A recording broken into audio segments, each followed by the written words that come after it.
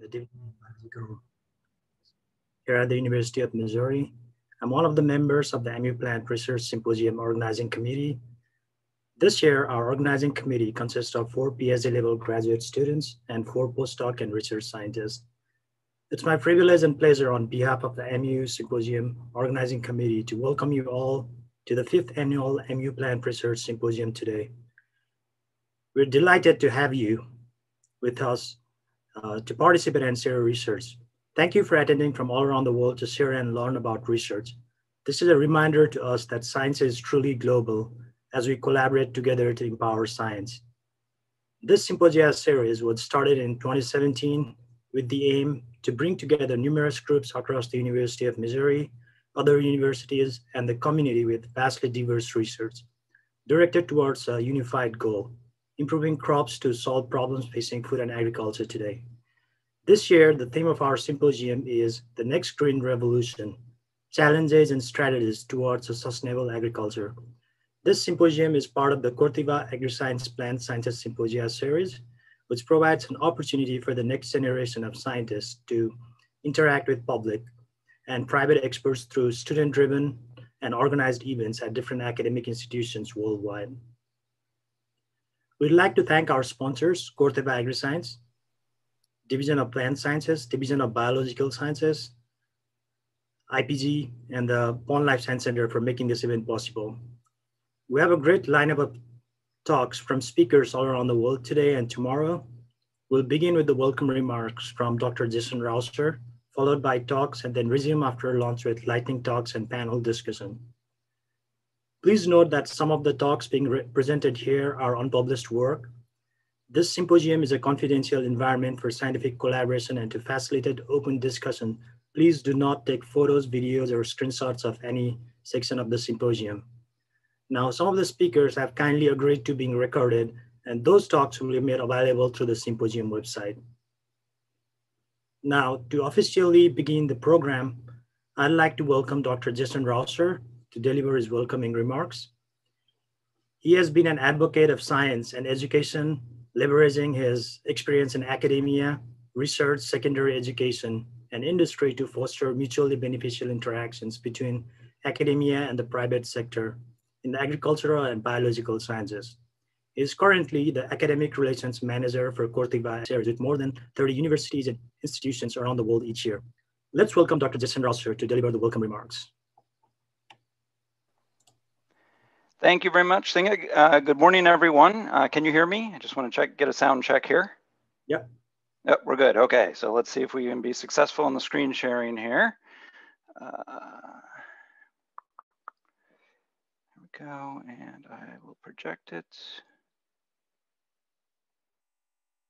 How do we look? Great, yeah. Excellent. All right, we're off to a good start this morning. Well, good morning, everyone. It's a pleasure to be here with you for the start of the Missouri Symposium.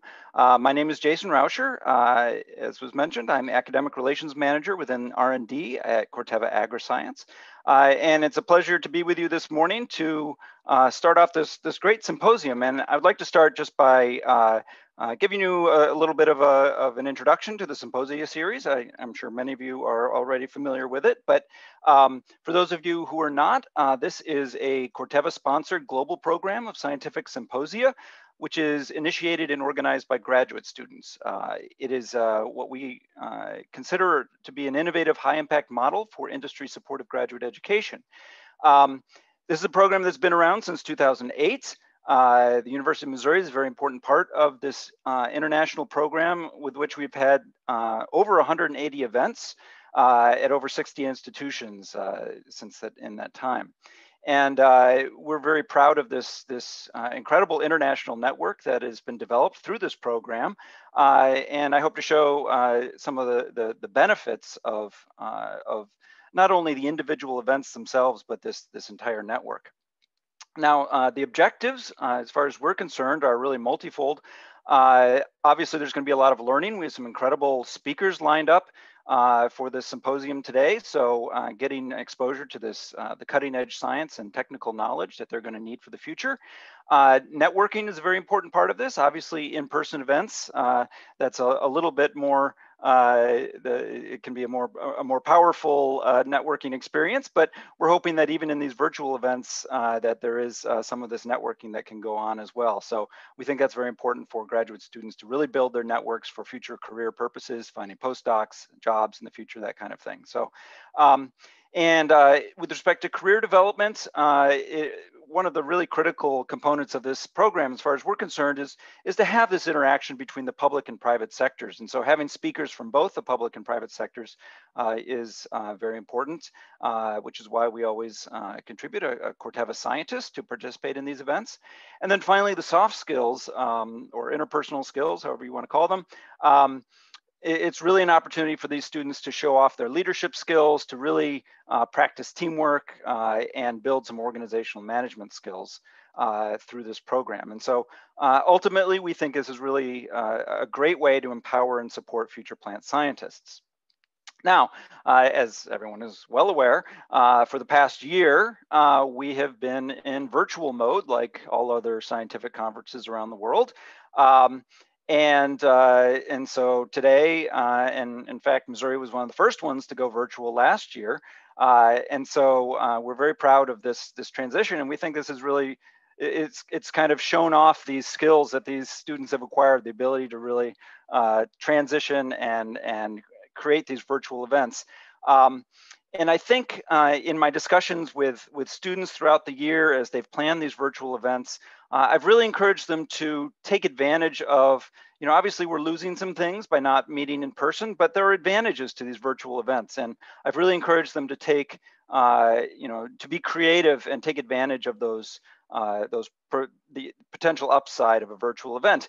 And I think today and tomorrow, you're really going to see that, that these Missouri students have really stepped up and taken that to heart. We have a great group of organizing students who've put this together. I know Fernanda has moved on. I don't know if she's here today with us, but she was part of the organization through the year, but she got a job. So the other students have really stepped up and made this happen today. And I really want to point out that one of the things that I've really encouraged them is to make this an international event. Reach out to speakers across the world that maybe you wouldn't be able to fly into Missouri in an in-person event.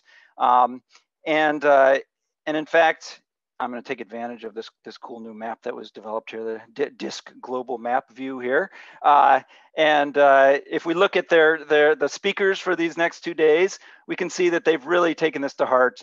We have speakers from Israel, from Europe, from both coasts of the US, as well as the Midwest. So this is truly an international event. They've done an amazing job of taking advantage of this virtual situation. As well as I mentioned, the public and private mix. We have not only representatives of academia, but we also have not only the Corteva representative, Sarah, who's going to be giving a great talk, but we also have a representative of Indigo Ag, so another private company. So I think this is really an exemplary way of going about these symposia. So we're very proud of what the Missouri students have put together, and I'm looking forward to the next couple of days.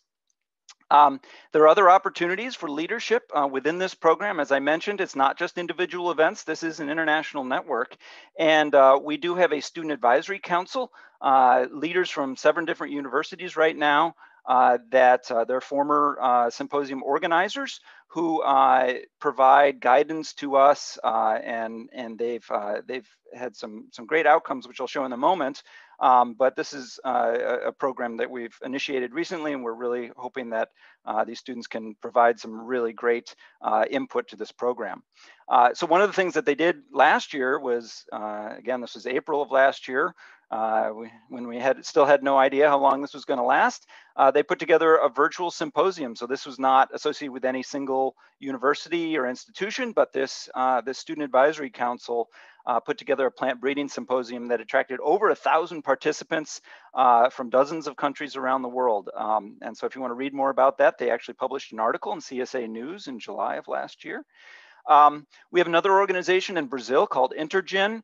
which brings together students from 7 different universities across Brazil who participate in our program and work together to foster communication between these institutions. So again, another example of how it's not just individual events like today, but really a network coming together and creating some interesting things. And they also held a virtual symposium last year targeted towards Brazil with over 900 participants from an amazing 55 universities and 80 other public and private institutions across Brazil. So they really had an amazing impact last year in July when they put this on. So we're hoping to continue with these kinds of events in addition to our university partners as well. In addition to today, we obviously have some more events coming up this spring. We have University of Hawaii. Unfortunately, we're not going to be traveling to Hawaii for this event, another virtual one, but that's coming up next. Then Ohio State and several others. Please visit our website. We have more information at symposiaseries.corteva.com with updated information on upcoming events. And you're also welcome to join our Plante page if you want to receive updates on Symposia Series events as well. Please connect to me on LinkedIn, and if you post something there related to the symposia, use our hashtag PlantSciSymposia. And we love to share and see what everybody has been up to. So again, I want to thank you on behalf of Corteva Agriscience, and I'm really looking forward to a great couple of days of symposium. I wish I could be in Columbia with everybody, but it's a pleasure to be with you virtually. So I'll pass it back to you. All right. Thank you, Jason, for the nice opening remarks.